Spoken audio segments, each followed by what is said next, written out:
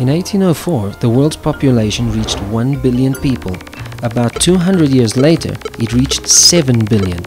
Every year, there are many more babies being born than people dying. Furthermore, people are living much longer, especially in the developed world, because their standards of living, diet, healthcare and education have all improved. In the developing world, many more people now live in cities where they have access to better public services and clean water. But it is also more expensive to raise children in a city, so many couples choose to have fewer children. In some countries, the population is decreasing. In Germany, Russia and Cuba, the population is falling because more people are dying than being born.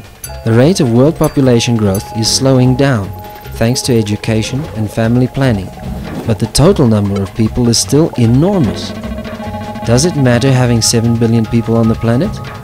How does it affect the environment and each one of us? Can Earth sustain everyone? And with what standard of living?